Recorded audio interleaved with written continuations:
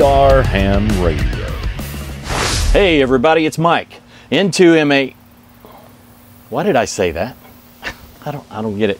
Hey everybody, it's Freddie Mac, K85FMU, your ham radio crusader, and I'm here with a new video about a couple of different things. You know, I've been playing with ASL3 a lot, and I've learned a few customizations in Allmon3, a few customizations in Supermon, but I'll show you a few of those in Allmon3. Jeff, K3JRZ over at K3JRZ on the air, super POTA guy, he's probably going to help us out with that Supermon customizations coming in the near future. But I wanted to show you a little thing today called the Hotspot Radios HSR Mini Repeater. Outstanding little device. A few other little things along the way. Hey, it's an ASL3 day to me. Nonetheless, it's some pretty neat stuff. So, hey, let's take a look. So how many of y'all have seen this little gem? Look familiar? Yes? No? Maybe? This is the HotspotRadios.com HSR repeater. It has two SA818 chips on it. One for transmit, one for receive. It's a full duplex repeater, y'all, and it's 1 watt. K85FMU testing 1, 2, 3. You could see as I keyed up, it was already transmitting. If it was a simplex node, it wouldn't transmit until I'm done talking. So, me keying up, unkey. Ain't that something? So, let's see if I can make it hook up to the parent node.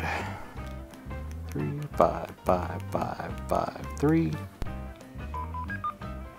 Node 5, 5, 5, 5, 3. Connected to node 5, 7, 6, 3, 3, 1. K85FMU testing 1, 2, 3. Audio level is pretty good. K85FMU testing 1, 2, 3. How about that, y'all? I just love this thing. It's pretty stinking neat, and it's aesthetically pleasing. We're in the dark right now because I wanted to show you the blue LED that's under it. And it glows around the edge, so it makes it really aesthetically pleasing. I'll zoom out a little bit. Yes, it's connected via a USB cable over to the Raspberry Pi, which is running ASL3, of course. So, what does it look like in the light? Now, there it is. Look how thin it is. There's your antennas. SMA female, SMA male. If it'll fit down in these grooves far enough, I may put an extension on these and put higher gain antennas on them. Maybe even spread them apart. I guess if you wanted to, you could put a set of duplexers on it, but it's only 1 watt, so you don't have a lot of decents there. What's this right here, you ask? Well, let me turn it off and I'll show you. Okay, so this nifty little device has a programming toggle switch right here, and all that really does is allow you to, when it's toggled to the left, you can see, you may or may not can see the little letters next to prog. It says TX. This side says RX. This is marked RX, this is marked TX. So you know which one's which, right? So when you are programming a Shari Pi or a Hotspot Radio SA818 chip through ASL3 software or the HamVoIP software, it'll work with both. You run the little program and you program the transmit and the receive all at one fell swoop. Well, this is a fully duplex one. So when you're programming the transmitter, you toggle it over to the transmit side, and then you program this. You exit the SA818 software or programming software, toggle it to the right, and then you run it again to program the receive side. Well, how do you program it? Well, I'm glad you asked that, because this USB cable that comes with it has a flip side that says program. It has to be in that position before you program the transmit and the receive. I did it in like 5 minutes. I bet it wasn't even that long. And you also got a PTT light and a carrier operated relay sight, which means it detects cause. And then you've got an activity light, which is your heartbeat. It will blink green. I think the core light may be disabled in the software by default, but if you need to be able to detect that in an LED form, there's a line of code I think that will take care of that. But once you have it programmed, you have to take this C-type cable. It's a special C-type cable. Flip it back, plug it back in, and then fire up your Raspberry Pi, and it will auto-load the operating system. There's that activity light, which once ASL3 software gets booted good, it will start heart beating to let you know that it's talking to the Raspberry Pi software just fine. And there it is. And then we can grab our walkie and conduct a little test. K85 FMU, testing 1, 2, 3.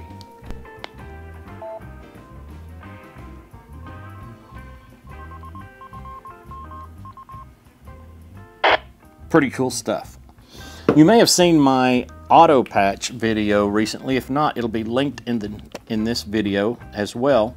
But I used this for the auto patch software because it's full duplex. Your regular single radio node, which we call a hotspot node or a simplex node, cannot transmit and receive at the same time per se. So it's called a semi-half duplex. So as it said at the moment of that video, you could only use one of these both ways if you called into your All-Star node through the auto patch software. And I think all you could hear is the person on the radio or something. There was part of that that didn't work, but I'm pretty sure they have that worked out at ASL so that auto patch will work on a simplex node as well. But I'm not 100% sure about that, but I think they may have it worked out with an update coming soon. So hey, let's see what happens. I always like to give folks the benefit of the doubt. The auto patch configuration has always been in the All-Star Link software and the HamVoIP, if I'm not mistaken. And a lot of folks utilize that for SIP phones and things like that. But the auto patch is pretty stinking cool.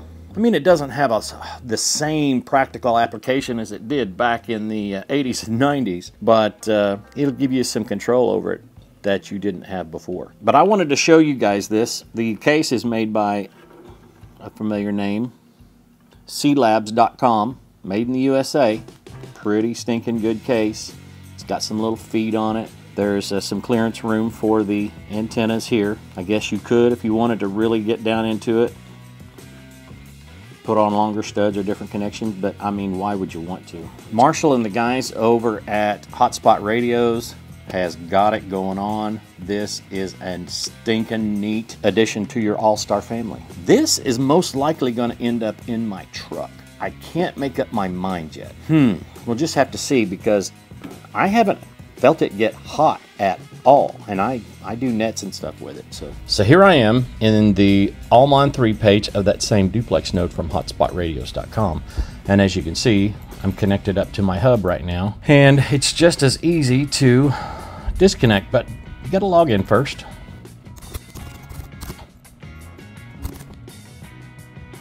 And I'm logged in. You can see I labeled it as the HSR mini repeater from OKLAHOMA. Anyway, it's connected, and we can take a look at the bubble chart, and you can see that this node is connected into my ham radio Crusader cloud hub, which is also connected to my repeater in Preston, Oklahoma, and that is the private node for that repeater. That represents my DMR bridge from the DB switch server inside of that All-Star node. And I keep it connected up most generally to the KC5HWB Ham Radio 2.0 hub out of Grapevine, Texas. Down here we have that Merrimack, New Hampshire, who's connected up to Londonderry, New Hampshire, as well as Milford, New Hampshire, and that is Eric, N1JUR. He is part of the Tuesday, Thursday night ham radio video premiere group that I'm part of with a bunch of other great guys. So what if you wanted to add some links over here on this side? Let me show you something real quick. This is the Allmon3 for my home node, and as you can see, I've added some groups over here, a group here, and these are web page links. like one straight to my YouTube channel,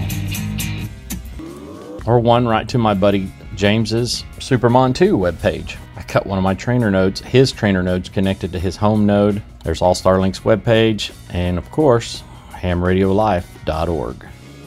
So how do we add that stuff? Well, I'm here to tell you how to do just that. Let's take a look. I logged into the node, into the web admin portal, right into the cockpit. I'm going to go to terminal, and we're going to go cd etc Allmon3. Take a look around. So you'll notice in here we've got allmon3.ini, custom.css, menu.ini, and web.ini. Let's take a look at web.ini first. Sudo nano web.ini. And there's a lot in here. So there's a bunch of different things that you can do. These are system commands. But if you notice down here in node overrides, these are the labels right here. See where I have 58176 Crusader Castle? That doesn't say that in my Allstar Link server page on their website, so I customized it. So that said 58176 Crusader Castle, 58176 equals Crusader Castle, 5763335. And what this does, all that does is change these labels. So this is in web.ini. Now, you see 2950 I added, it says unavailable, so I can come in here, go 2950 equals GMRS live node WRUT 923. Now, once I've got that in there, I'd like to put a little space between it and the next lines because I'm weird that way. Control X, yes to save, enter to exit, and then we need to do a sudo system control restart Allmon3, and then we can go back to Allmon3 and say, hey, what's going on here? And it's gonna refresh, and we're gonna see, oh my goodness, 2950 GMRS live node WRUT 923. Allmon3 to me is aesthetically pleasing. It doesn't have all the same features as Allmon3 does, but when you look at this on your phone, you can actually manipulate it better. So let me show you. And there it is. Now you can see that I'm only seeing a list of nodes. That little side menu to the left is not showing, but if you hit the hamburger menu up in the upper right hand corner, there it is. And I can log in from right there. Log in successful, and I can hit the drop down menu there, or that drop down menu, or click on any of the web links. But if I hit home, it takes me back to the nodes and it refreshes. And look at that, you know, I can hit the buttons. Oh, let's disconnect, well, let's just disconnect James for a minute. Hit the little red X there. It says disconnect 57841, execute. Node 57841 disconnected.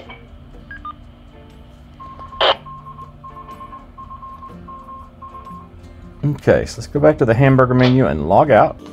And let's go over to that Duplex node that we've been having so much fun with this morning. And there it is as well. So let me hit the hamburger menu, log in, hit home. And I'm just, you know, manipulating this without very much trouble at all. Node 57. And I tell you what, it's just easier to see on the phone. We learned how to change those headers up there, but there were other things in that same directory. Let's take another look at them. You see we've got one that's called menu.ini. So let's go sudo nano menu.ini, hit enter. And we've got a lot of stuff here explaining what things do and what are they, why are they here. It's good to read this stuff. Read all of it. But look at these stanzas I put in underneath. Does this look familiar at all? KD5FMU, type equals menu, Crusader Castle. These are the nodes inside that drop-down menu. I made one called AA5PD. type equals menu, and that's the one entry I have. I'll be adding more of those later. And then these are, you know, the name of the stanza is the label. The name of each stanza is the label for the button that goes in its place. So if it's a type equals menu, then it's a drop-down button for an extended menu. If it's a type equals single, then it's a button that is most generally going to be a link. See how that works? I even have that one that goes straight to James's home node. Pretty stinking cool, right? So we can add one real quick. And let's just call it video test. And you notice I'm not putting a space like I did up here because I'm not sure how much it actually matters, but we're gonna do it anyway. So directly underneath it, we're gonna go type equals single. And the label name will be Ham Radio 2.0 equals http://www.hamradio2.com, and we'll do Control X, yes to save, enter to exit, and then we're going to run that system control restart Allmon3 again. Come up here, it's like, hey, what's going on? Refresh the page, and you'll notice the button has showed up to Ham Radio 2.0. I can click on that, and there we are, live from the hamshack.tv. Holy smokes, who's that? All right. You kind of get the picture of what I was going for there. Adding little shortcut buttons. Now, here's my wish, and it doesn't do it yet. I wish when I clicked on this that it would just open up a new page, a new tab. But it doesn't do that yet, but hey, I'll take it, man. This is cool stuff. I really like this. You can also alter this logo up here. I've done it once before. I'll do it in a separate video because it's a little tricky. We'll get back to that. So, having fun with your All-Star node. One more thing I want to show you. That was Allmon3. This is Supermon 7.4. Yeah, I've been having a lot of fun with it. Thanks to Jeff K3JRZ, and you should go over and check out, like, and subscribe his YouTube channel, K3JRZ on the air. Jeff is a super POTA master, but he's now into All-Star Link, and he showed me how to do some of this customization. It's a little tricky. It's a lot of give and take, and it's being fine-tuned. So when I can get it down to something that's just a little less difficult, you really have to play with this image, and I want to get the dimensions right before I go telling everybody, hey, do it like this. But I think Jeff will come out with a video soon to help us out with that, because he's a lot better at this than I am. But I've added these extra nodes like I showed you in the previous video. So this is pretty cool stuff. All-Star Link is great, but it's even better with hotspotradios.com USB duplex repeater hotspot radio. I love this sucker. It's great. 190 bucks, small price to pay, because you have a full duplex mini repeater right there in your home, which could be in your car, but you can also get the hotspot radio USB. It's 98 bucks, y'all. A good friend of mine, KQ4CCM, Kevin, the truck and ham, he's got the Rag Chew network. Kevin's got one of these in the truck that he runs, and it sounds amazing. It takes up little space. It doesn't take a lot of resources. You plug it into your Raspberry Pi 3 or 4, you're rocking in no time. Lots of options, so get on over there to hotspotradios.com and check them out, y'all. Hey, this is Freddie Mac, your ham radio crusader, saying 73s, wishing all the good signals to be yours, and ham on, y'all.